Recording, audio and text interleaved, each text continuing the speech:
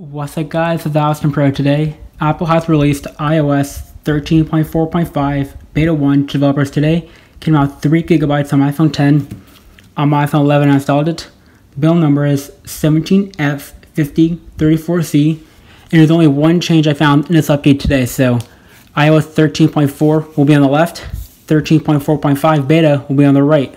So previously on 13.4 on the left here, we go to the face gallery in the watch app. You'll notice the gradient, numerals duo, and numerals mono had these colors right here.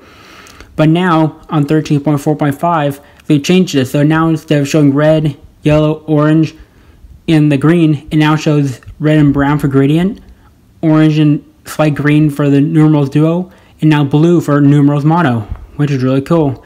Same thing for the color faces here. They've now made the green much lighter here.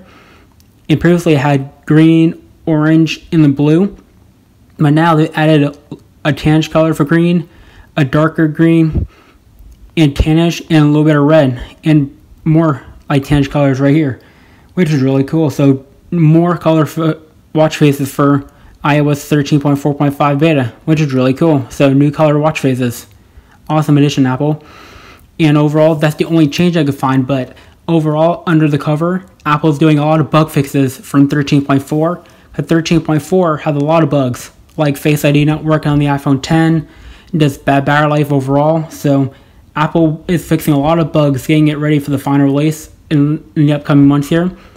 That's all this update is. There's a lot of bug fixes and major enhancements. So that's pretty much it for this video. If you like the video, give it a thumbs up in this video.